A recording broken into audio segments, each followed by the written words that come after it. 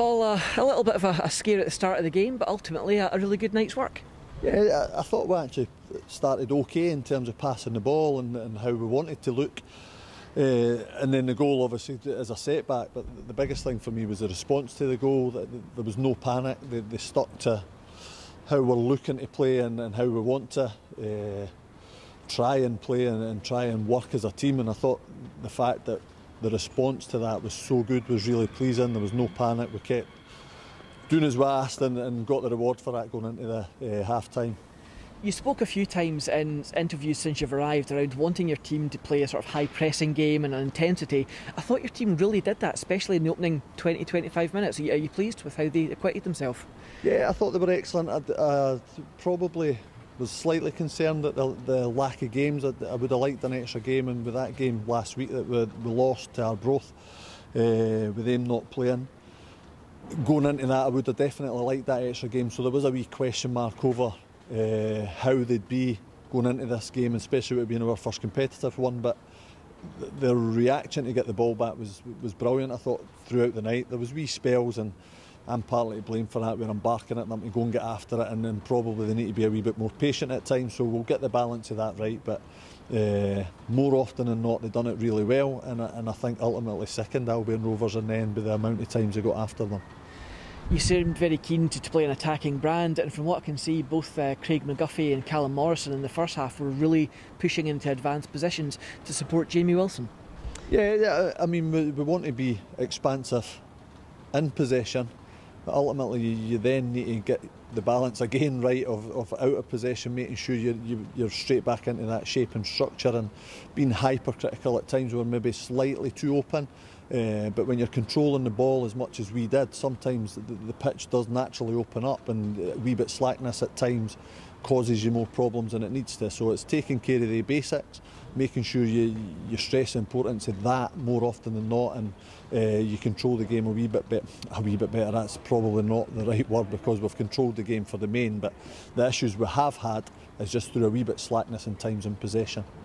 Some good goals amongst the five as well. What's your thoughts on them? Yeah, brilliant goals. I mean, Callum's been outstanding since we came in.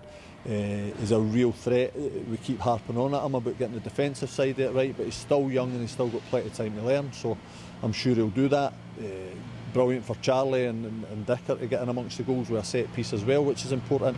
And absolutely delighted for young Ben to come on, probably a wee bit earlier than we thought he would have been involved, but the fact we needed to get him in and around the place to beef up our squad, both him and Cammy, and when we get the goals, we feel it's an opportunity to get these younger ones on that have obviously, through Ian Fergus's trials and things to get the academy going, we've kind of stumbled across the two of them, and they've both earned their contract, so it was pleasing to get them in and obviously get both of them on, and for Ben to perform the way he did, with the greatest of respect, has probably exceeded even my expectation tonight, so really pleased for him.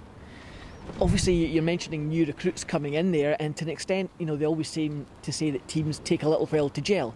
How do you think the guys in the squad are gelling so far?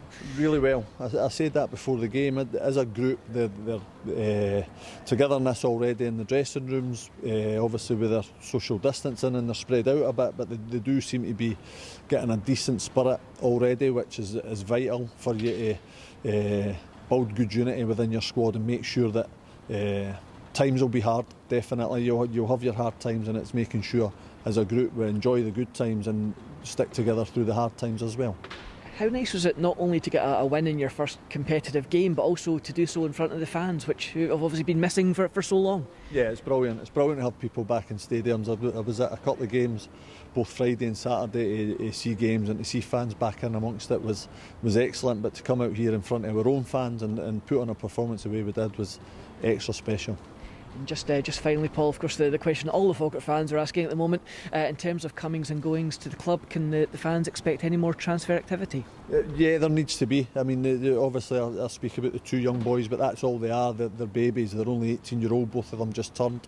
They'll help with match prep and things. They may dip in and out the squad. If they keep performing like that, they may be in it more often than not. But no, they definitely need to improve and strengthen get a bit more depth to it, but it needs to be the right quality as well to make sure that the players are always on their toes, and if we can get the right ones, then it's a real battle to keep the jersey, and the ones that have had that opportunity tonight have certainly taken it.